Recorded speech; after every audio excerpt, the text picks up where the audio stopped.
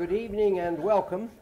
My name is David Ellis, and I have the privilege of serving as the interim executive director for the Harvard Museum of Natural History, which means I have a chance to introduce some wonderful people, hear some wonderful talks, among a lot of other things. We thank you for coming tonight to hear a talk about the rise and fall of the city of Elms by Thomas Campanella.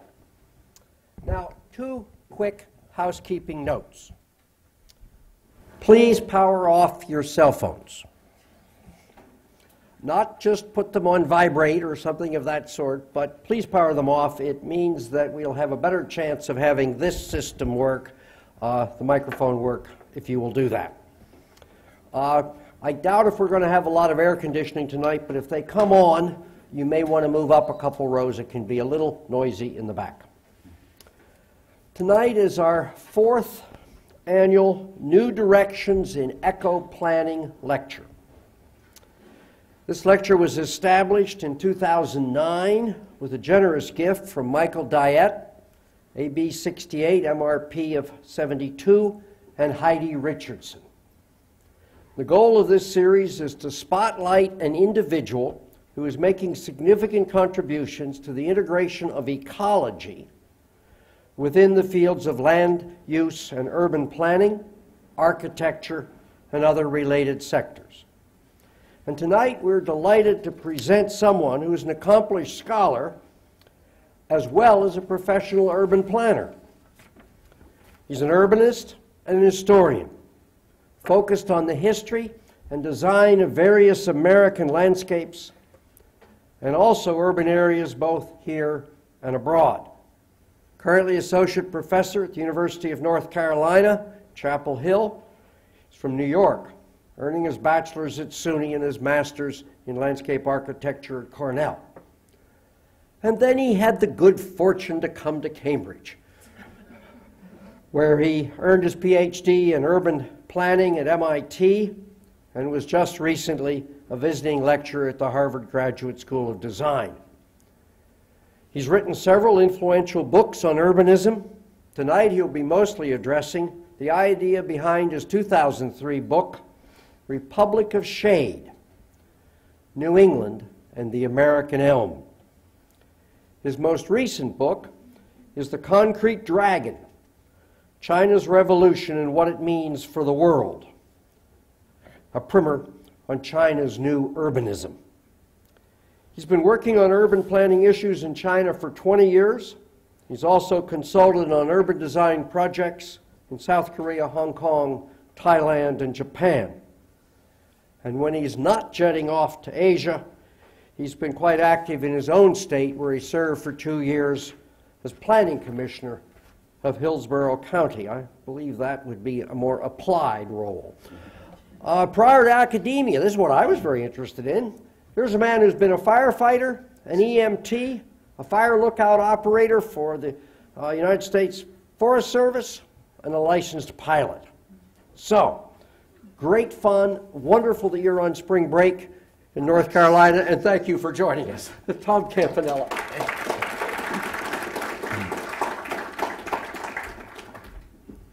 Well, thank you very much. It's nice to be back in my old neighborhood here, literally. I used to live just down Oxford Street for a while. My talk today, and I apologize for this green cloud here. There's something wrong with that projector. We have these other two, which should be more color correct. My talk today is about the metamorphosis of a tree from a wayside weed, so to speak, into a regional icon. And it's also about the rise and fall of that most beloved, most mourned, and most uniquely American of vernacular landscapes, Elm Street. Elm Street was a Yankee innovation that spread fast and eventually became a national institution. And even today, it still has resonance, despite the virtual extirpation of the namesake tree. By the 1930s, it was estimated that more than 1 billion elm trees, American elms, shaded the cities and towns and suburbs and parks of the United States. A great green cloud, to paraphrase Bertrand Ruchet, and the most extensive urban forest ever planted. Of the many native tree species encountered by European botanical explorers, Ulmus americana, the American elm, was singled out early on for its beauty and its elegant form. Luigi Castiglione, a Milanese patrician who toured North America in 1780, looking for trees of potential commercial use and value back home in Italy, wrote this of the elm, and I quote, "It is remarkable for the beauty of its branches, which are numerous, very wide-spreading, and pendant, almost like those of the African willow." Unquote. Castiglione is among the first to point out that the tree, that these formal properties would make the tree ideal for urban use, for use as a street tree. And he goes on to say that it would be, and I quote, "preferable to the European elm for making avenues and for other ornamental plantings."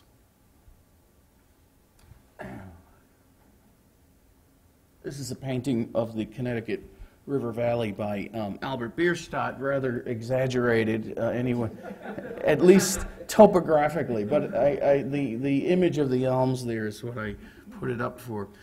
Now, in New England, it's clear from the historical record that the elm was long a dominant presence in the colonial landscape, and it's important to understand how this came about.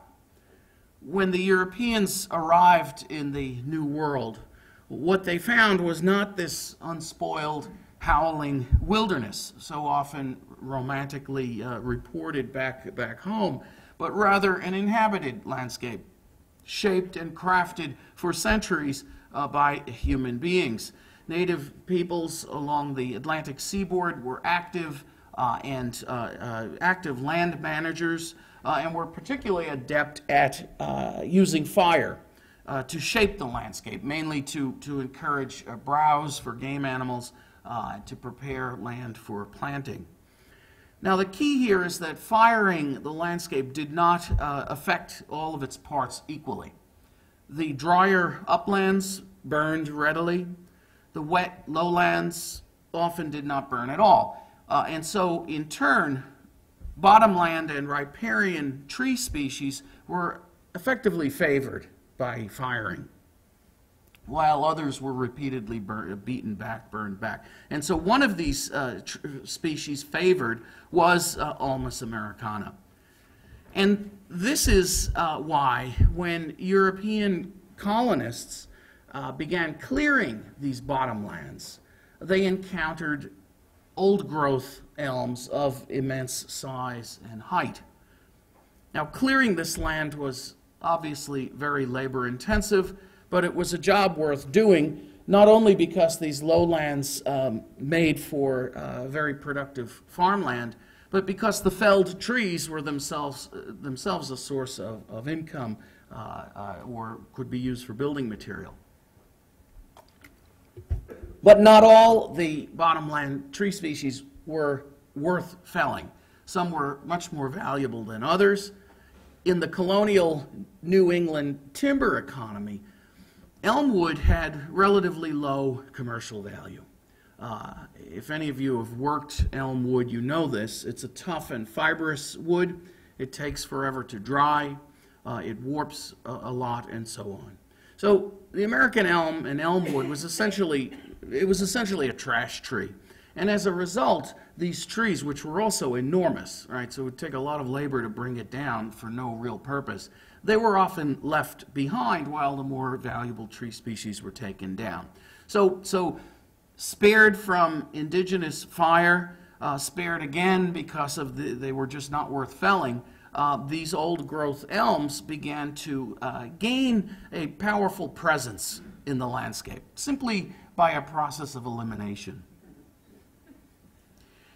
Now, in time, some of these trees assumed important cultural associations, becoming secular totems of a sort in the Yankee landscape. And there's a wonderful parody or symmetry between these totemic elm trees and the whitewashed meeting house or church steeple on the green.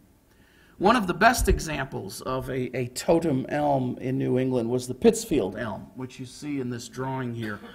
The Pittsfield elm was already more than 200 years old when the area was first settled by Europeans. To Nathaniel Hawthorne, it possessed, and I quote, "the loftiest and straightest stem that I ever beheld." It was this tree, by the way, that Herman Melville makes reference to when describing the scar on Ahab's face. He compares it to a lightning streak or a scar down the trunk of the Pittsfield elm. He lived in Pittsfield for a while. And in time, this tree becomes both a symbol of Pittsfield as well as a kind of maypole about which much of the community life orbited. Here's a piece of ceramic, and there's the parody or the symmetry between those icons. And right here at Harvard, there was an analogous tree that lasted well into the 19th century. This was the Harvard class elm here. I think that's Holden. Is that right? Holden Chapel, I think, right there. That tree is long gone, as is the Pittsfield tree. Closer to us, over on the other side of the Charles River, was the Liberty tree, which grew in what is today part of Chinatown.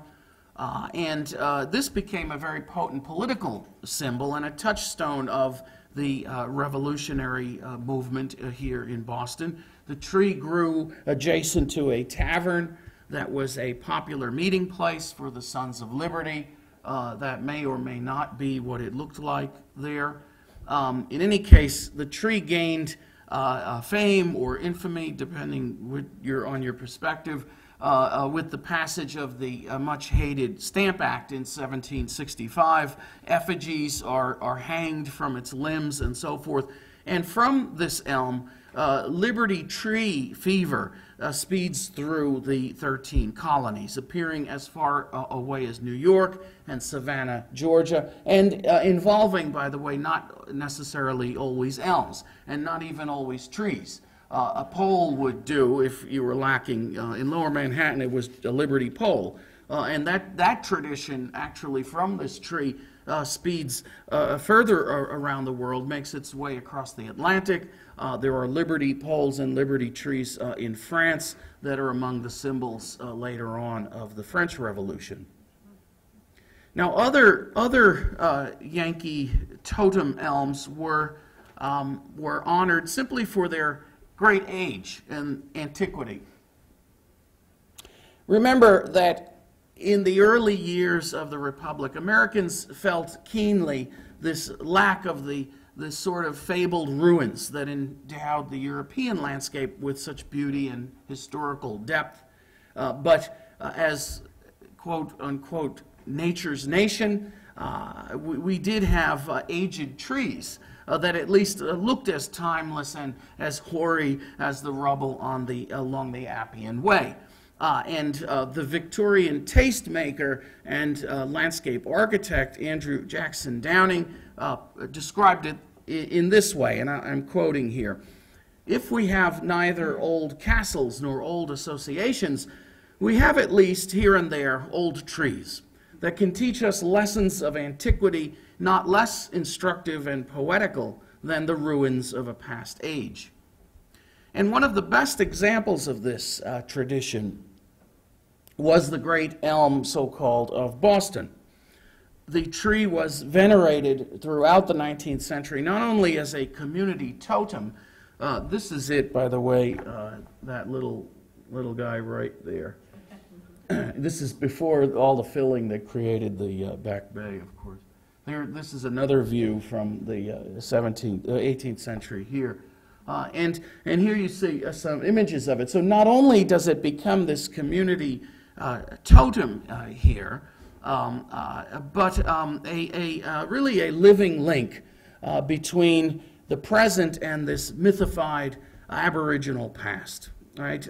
One Boston antiquarian described this tree as, and I quote, a witness upon the field of history. Right? And here you see, there's a drawing of it there. There were songs written to it. Here you see a meeting of evidently all or most of the Methodist ministers in New England under the great elm. There was nearly a riot when this tree finally fell in the 1870s, with scores of Bostonians fighting each other for a piece of its limbs. The fallen tree was also revealed to be not nearly as old as its legend suggested. Tree rings tend not to tell lies, as we'll see again here in Cambridge in a moment.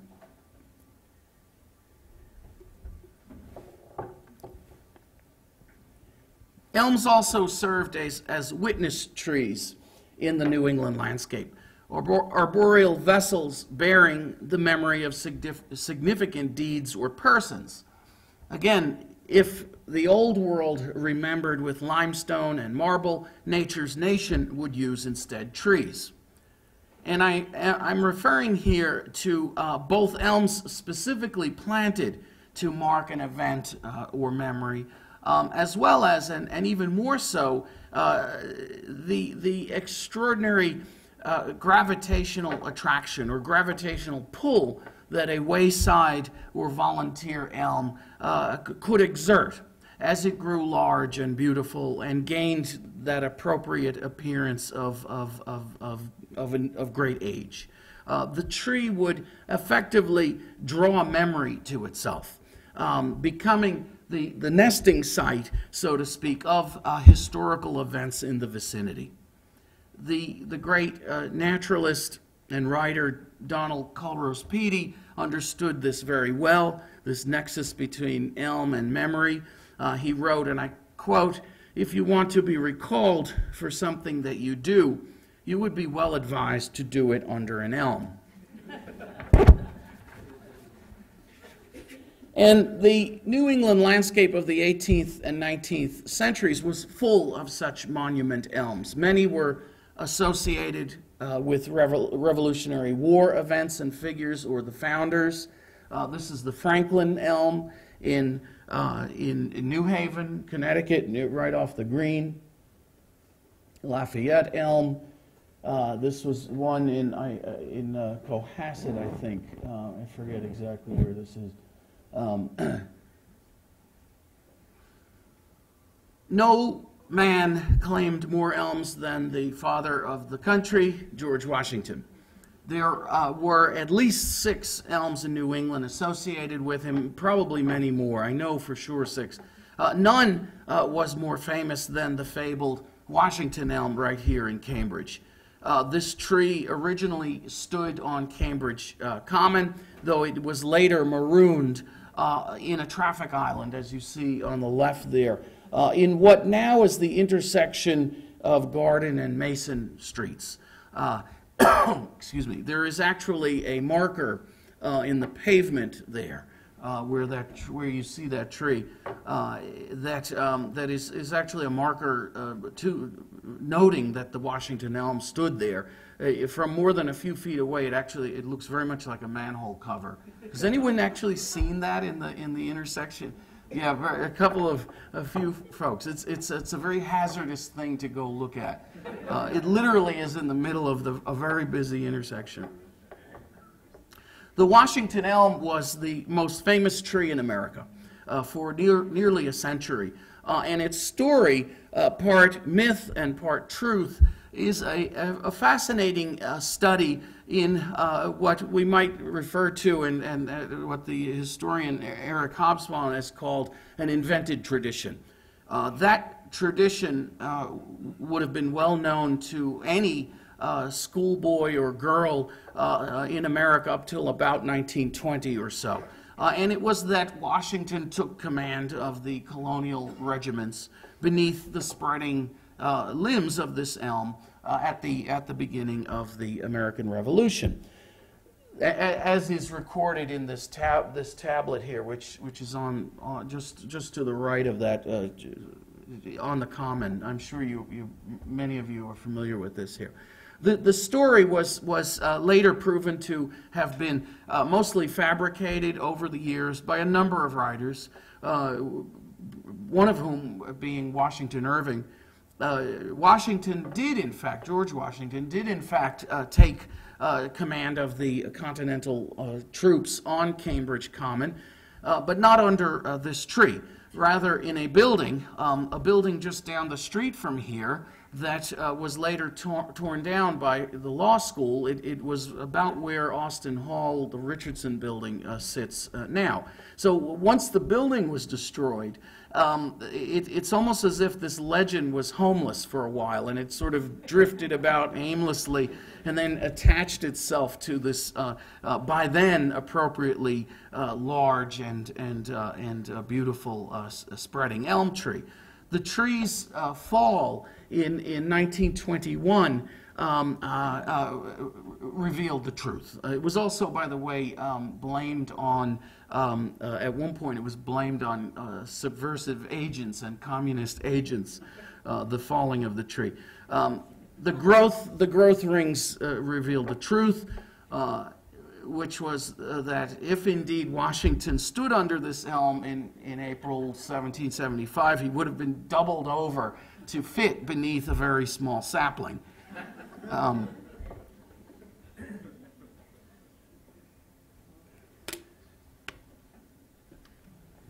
Now, up to this point, I've been talking about the American elm as a solitary object in the landscape.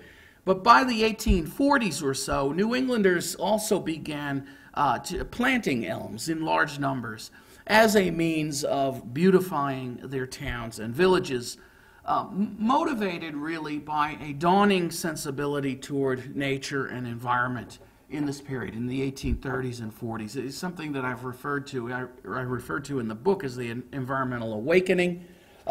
This is partly a function of European Romanticism, and it manifests in a variety of ways here in the United States. The Transcendentalist movement, based in Concord, that's Henry David there on the left, the Hudson River School of Landscape Painting, the Rural Cemetery movement, which also culminates here in Cambridge with Mount Auburn, with Greenwood Cemetery in Brooklyn, and so forth and so on. The awakening also stokes fresh interest in environmental design, and what John Stilgoe, one of my teachers here, has called, and I quote, a new craving for spatial beauty.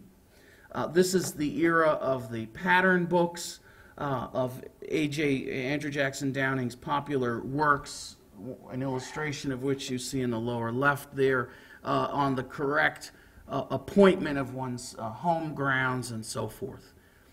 But it also triggers this extraordinary grassroots movement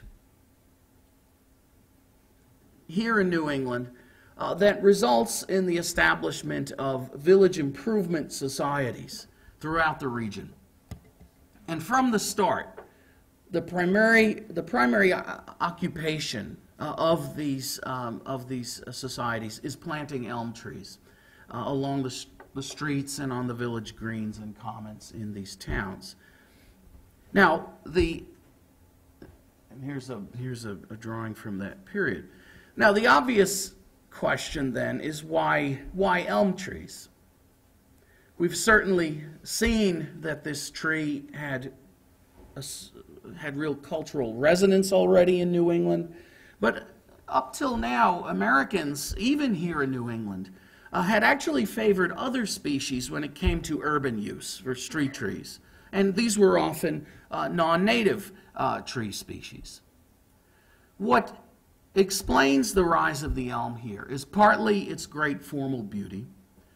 It's partly the very fast rate of growth of the tree. This is a tree that, you know, you don't have to wait most of your life to appreciate some scale with. But it's also due to Jacksonian era nationalism, which places new emphasis and new value on all things American, including American trees. Prior to this, Americans had something of a cultural inferiority complex and looked to England and Europe as the touchstone of all things good and tasteful. What trees had been planted in the U.S., in U.S. cities, were almost all exotics from the Old World. Lombardy poplar, for example, a tree associated with the storied lands of Roman antiquity, was planted by the thousands in Boston, in Philadelphia, New York, Washington in this period, in the very late 18th, early 19th. And this is a view of Pennsylvania Avenue looking toward the Capitol, lined on both sides by Lombardy poplars. The Chinese ailanthus was also a popular tree, more in New York, although I think I have a Washington too. These are ailanthus trees later on. New York City, Washington Square was actually planted exclusively with ailanthus at one point. And here you see them again on Pennsylvania Avenue. But now what comes is an extraordinary backlash against these quote-unquote foreign invaders, and a strident, even racist call to plant instead only Native American trees. Oliver Wendell Holmes compared aging Lombardy poplars to, and I quote, dead pharaohs stiffened in their cerements. On Boston Common, Mayor Josiah Quincy Sr. personally felled the poplars on the Park Street Mall and had them replaced with elms. But at least the Lombardy poplar claimed European heritage. The ailanthus brought out the very worst of Jacksonian era bigotry. And A.J. Downing himself led the charge. There he is. The ailanthus, he charged, has, and I'm quoting here from Downing, the fair outside and the treacherous heart of the Asiatics. It was but and I'm quoting again here, a usurper which has come over this fair land of, over this land of liberty to make foul the air with its pestilential breath and devour the soil with its intermeddling roots. We confess openly that our crowning objection to this petted Chinaman is a patriotic objection. It is that he has drawn away our attention from our more noble Native American trees to waste it on this miserable pigtail of an Indiaman, unquote.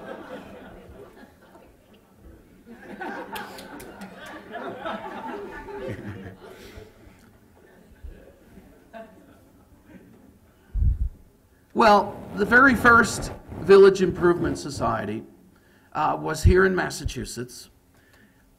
It was founded in Sheffield, Massachusetts in 1853. And it was actually named the Elm Tree Association. Sheffield was already well known for its great totem elm. This is a postcard of it here. But it was also the site of an extraordinary event in 1846, some years before the founding of the Improvement Society even, and this was the Great Sheffield Tree Bee.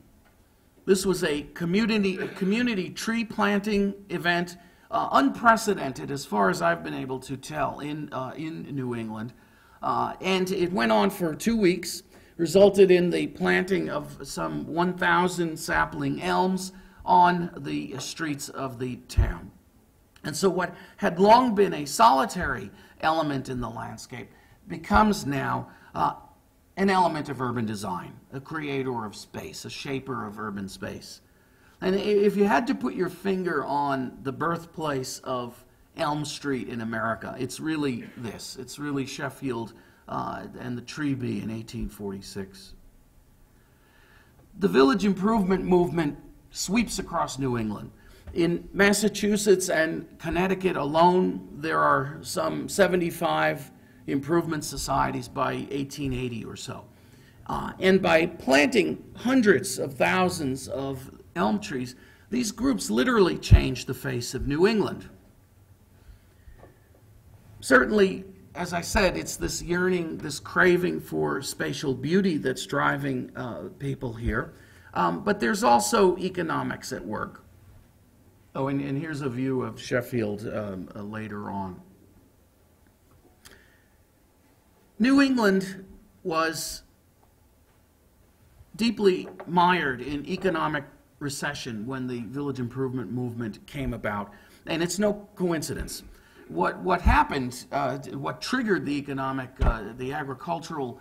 decline of the agricultural economy was the completion and the opening of the Erie Canal in New York, which effectively put the vast and very productive hinterland of upstate New York and the near Midwest in close reach of the port of New York City. So farmers in New England who never had it, farming has never been an easy thing in New England to begin with. They are now effectively cut out of the loop here. And there's a very significant, very steep decline that the New England rural economy goes through in this period. Many New Englanders now head out west themselves. Others move to cities to find work in factories. I'm sure you all know this, but the entire workforce of the mills in Lowell and Lawrence in the early years was effectively made up of Yankee farm girls who are desperate to help their families out economically. The decline of these once prosperous rural towns really baffles the elite. As one minister wrote in his journal in 1857, and I quote, "What is it that is coming over our New England villages that looks like deterioration and running down? Is our life going out of us to enrich the great West?" And indeed, it was. It also leads to a scramble for new sources of revenue and economic sustenance. It's around this time that regional tourism in New England begins to take off, as affluent, aging, middle-class New Yorkers and Bostonians, many of whom were in fact born and raised in rural New England, rediscover the region's charms. This is when rural New England becomes a popular tourist destination. City people buy summer homes and hobby farms all over the region, infusing these rural economies with cash and new life. So what happens here is these towns begin competing with each other for the summer people. Those that planted elms early are by now truly beautiful places. Those that had procrastinated now begin planting elms with a fury, desperate to conform, in a sense, to this image that was congealing at this time, this image of the ideal New England town.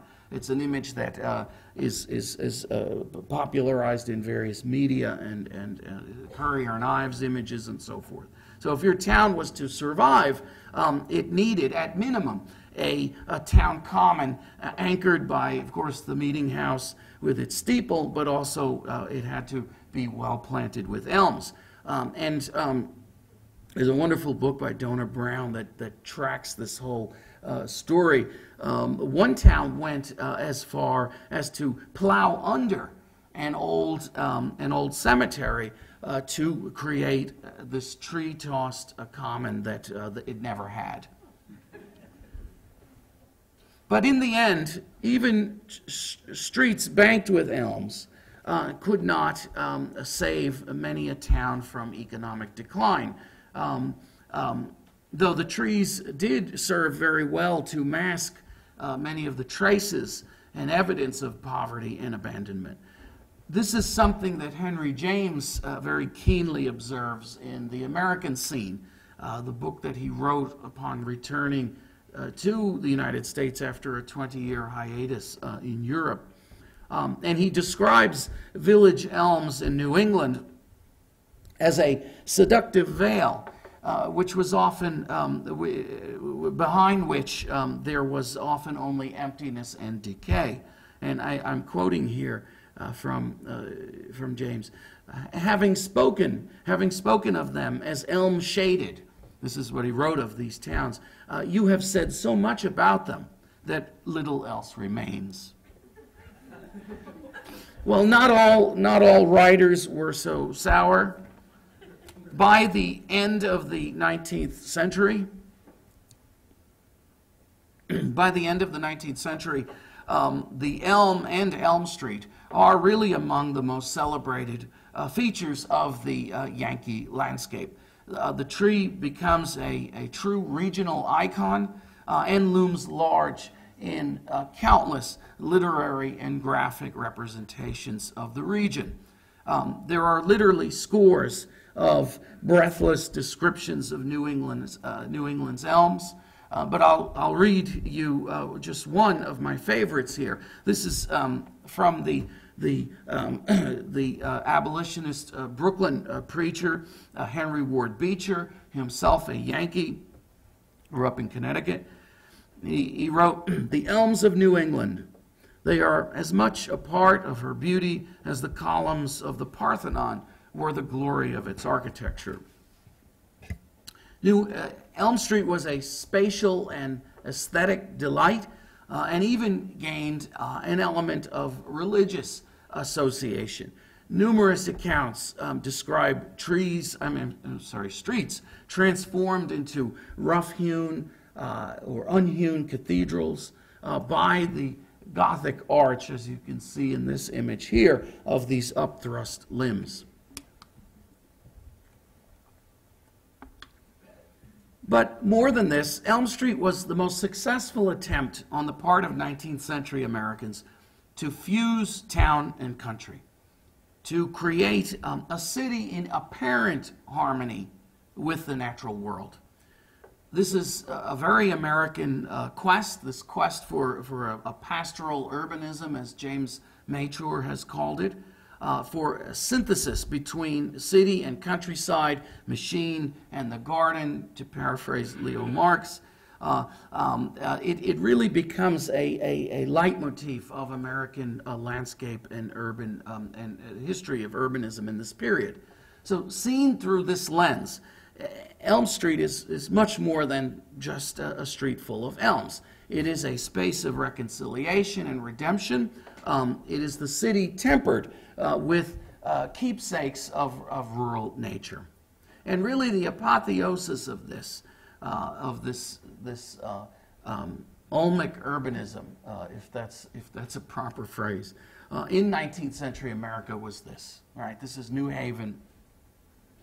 This is Temple Street across the green in New Haven, circa 1860 or so.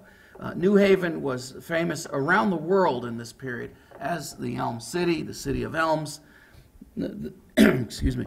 Nathaniel Parker Willis, a very popular writer in the mid-19th century, described the city as and I'm quoting here, a town roofed in with leaves. The whole scene, though in the midst of a city, breathes of nature. Charles Dickens made it a stop on his celebrated American tour in 1842, and he immediately got the point. At New Haven, he wrote, and I quote, "The rows of grand old elm trees bring about a kind of compromise between town and country, as if each had met the other halfway and shaken hands upon it." This is an etching of that same street.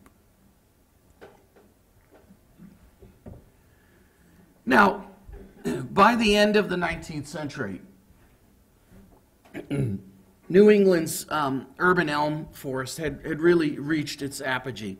The trees would endure for several decades more, but they were already under siege. Prior to the Civil War, most town and village streets were unpaved. And what this, by the way, is Mass Avenue, just over the Arlington line, the Cambridge-Arlington line. I'm sure you all know this spot. I think there's a hotel on the left now there. Anyway, this is 1890s or so. So most streets in towns and villages and even many cities were unpaved in the 19th century. What pavement was used was usually very porous, cobblestone, Belgian block brick, and so forth. Tree roots were largely undisturbed, had easy access to water and oxygen, and really the only threats were the nibblings of horses, which actually could be quite destructive, and the occasional collision with a carriage or a cart. By the 1880s or so, streetscape modernization begins to make the life of a street tree perilous indeed. Streets are paved with increasingly impervious materials, depriving the trees of water, oxygen. Root systems are destroyed by repeated excavations for all sorts of new infrastructure. Sewer lines, water mains, electrical cables, leaking gas poisons the trees. Overhead, limbs are hacked mercilessly, as you could see on that magnificent tree there on the left, to accommodate power lines and streetcar catenary. In some places, the trees themselves actually serve as the utility poles at first, and are routinely killed by electrical current. They're effectively electrocuted. And so now what happens is that, weakened by all these new environmental stresses, the elms start falling victim to diseases and insect pests that in the past hardly bothered them at all.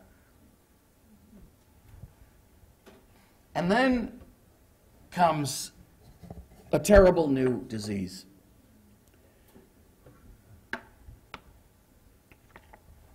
I don't expect you can read that. I mainly wanted to show you this guy here. This is Dutch elm disease. It's named not for its place of origin, which is actually Asia, but for the team of women scientists in Holland who first identify it. It's a fungal infection. The main vector is that guy there. This is the elm bark beetle. It also can spread very effectively through root contact between trees that are planted too close together. So the fungus, the way it works is it basically clogs up the tree's vascular system and literally strangles the tree to death. If you've ever seen an elm that's getting Dutch elm disease, the first sign is flagging in the outer limbs. Dutch elm disease had already ravaged the elms of Europe, where scientists at first actually thought it was the result of nerve gas use during World War I. It crosses the Atlantic. It comes to the United States on shipments of elm burl logs. In the 1930s, elm burl was very popular for veneer, for use on furniture. This is how it comes in. By 1933, infected trees were found in the vicinity of New York, the port, and New York City, as well as southernmost parts of Connecticut. And within a few years, a hot zone was spreading rapidly north and east, helped along by winds that carried this tiny insect. This guy is actually very, very small. The prevailing winds were effectively carrying and pushing the elm bark beetle up into New England. This graphic here was used to illustrate a study done in the 1930s to determine whether or not prevailing winds were pushing the disease into New England. They released all these balloons with little tags, and you would mail back when they were found. The person would mail it back, and they would plot out with the postal stamps to figure out the array of the wind here. By the summer of 1938, Dutch elm disease is literally on the doorstep of New England, the city of Elms. The accelerant that propels Dutch elm disease across and into the heart of New England now is the Great Hurricane of 1938. This is the most powerful hurricane ever to strike New England, that we know of at least. The storm comes up the Atlantic coast, crashes into across Long Island and into Connecticut on September 21st, and it makes landfall very close to New Haven, moves rapidly right up the Connecticut River Valley. This is the very cradle and heartland of elm culture in America. And the hurricane really wreaked havoc on New England's trees. The wind was bad enough. This is in Amherst, gusting to 180 miles an hour in some places. But it had also rained for 4 or 5 days prior to the storm. The soils were saturated. The grip of the tree roots was much diminished. And of course, the trees are all in full leaf as well. Right? And so they're great big sails, in effect, catching the full force of the wind. Century-old trees are just tossed about like you see here, like matchsticks. Many towns lost almost all their elms. And it's my theory that it was the Great Hurricane that turbocharged the spread of Dutch elm disease right across and up into and across New England. Storm-wrecked elms were cut up and stored in landfills and lots after the storm, providing the bark beetle with an abundance of breeding grounds.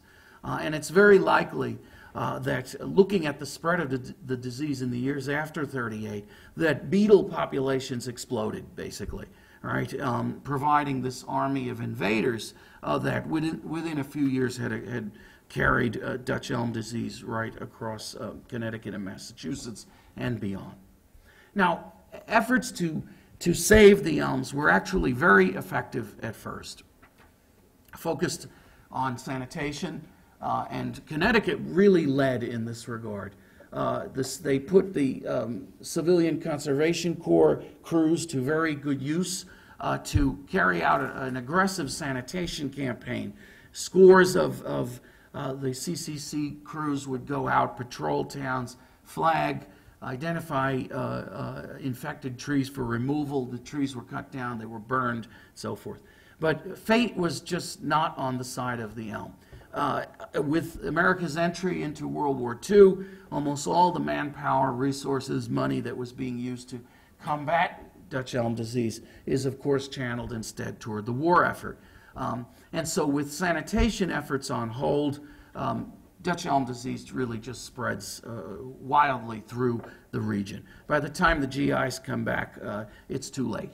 DDT offers some hope at first, but obviously its dangers are very soon after revealed by Rachel Carson and others, and there's really little left to do except clean up the mess. And so all through the 1950s and 60s, you have seen, and even into the 1970s, you have scenes like these here. New England's vast urban elm forest is taken down, felled tree by tree, sometimes entire streets at a time.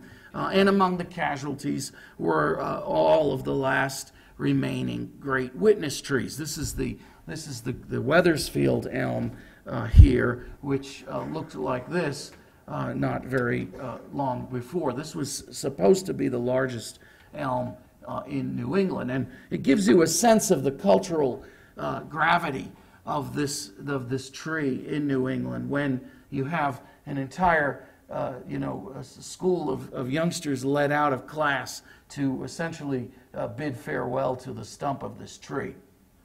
All right, this is 1953. I'm not sure, but it was well over 200 years, I'm sure. I'm sorry? Did other trees also get damaged? By Dutch elm disease or by the? No. It's really as far as I know, it's only the elms that are affected, and primarily almost the American elm.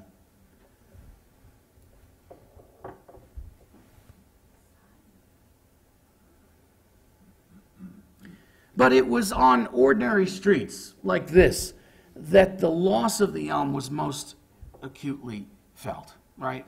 The disappearance of a great totem elm like the Wethersfield was painful enough, but this is where it really struck home. And the passing of the elm changed forever the face of New England, and in time, by the 70s and 80s, much of urban and small town America across the upper Midwest and beyond. And it really marks the end of both an era as well as a national landscape. And this is, I mean, I can't imagine a more profound spatial transformation than this, right? This is a street in Waukegan, Illinois, to this, right? That's the same street, right? It's a different world. It's a completely different world. Now, of course, we know well today that Elm Street was a tragedy waiting to happen. What seemed so utterly natural, forest giants planted on city streets, was in fact a very highly artificial state of affairs. The elm is a solitary tree. It never grows in pure stands. What we created was an unsustainable monoculture, right? A condition that brought about the very forces that destroyed it. It was the high planting density of Elm Street that allowed the main vector, the main vector of Dutch elm disease, the elm bark beetle, to spread like wildfire. Not to mention root contact spread between the roots. I want to close with a passage from the end of my book, and I'm quoting myself now. However well-intentioned, the Yankee elm planters of the past committed a grave error in planting their cherished elms as far as the eye could see. But what a glorious error it was, and what magic, what magnificence their recklessness bestowed. Thank you.